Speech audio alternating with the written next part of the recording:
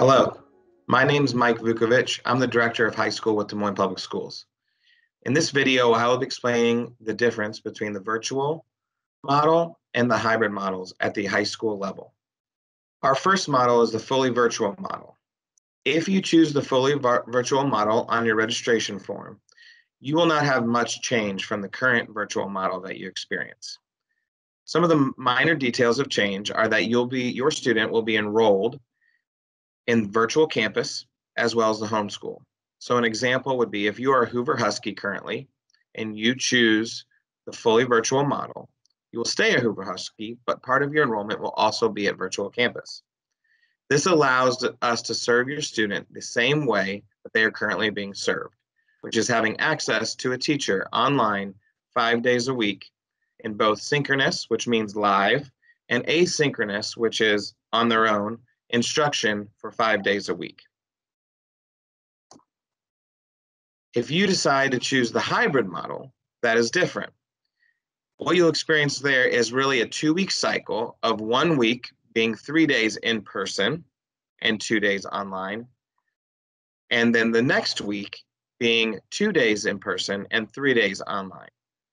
You will be placed in a cohort, either cohort A or cohort B, and Wednesdays are the days that alternate for you, as you can see in the schedule.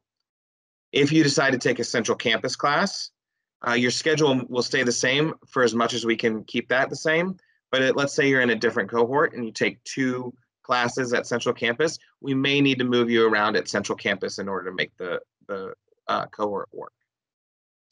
If you take a Central Academy class, nothing will change. Everything will stay online in terms of your instruction that you receive from your Central Academy teachers.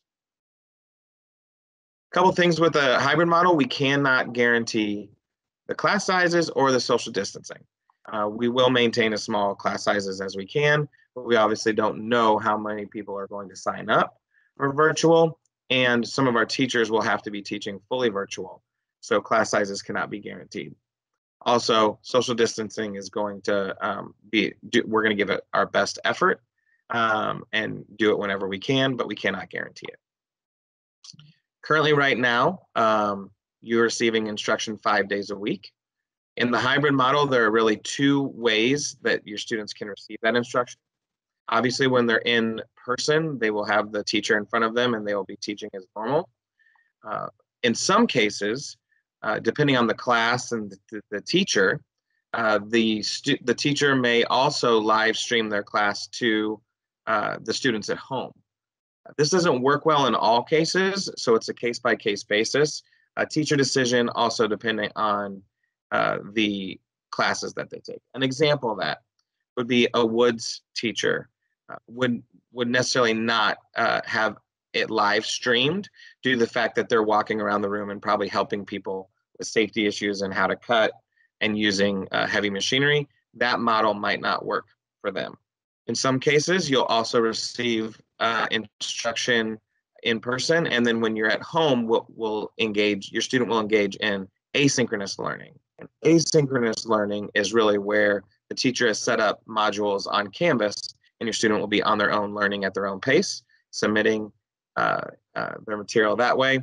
And then when they come back in person, everything will be discussed and caught back up and reviewed with the teacher when they come to their in-person learning. I hope that helped answer a lot of your questions in regards to the 2 different models of fully virtual and hybrid instruction at the high school level.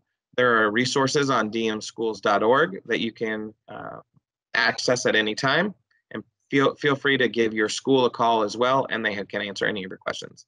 Thank you again for listening to this presentation, and have a great day.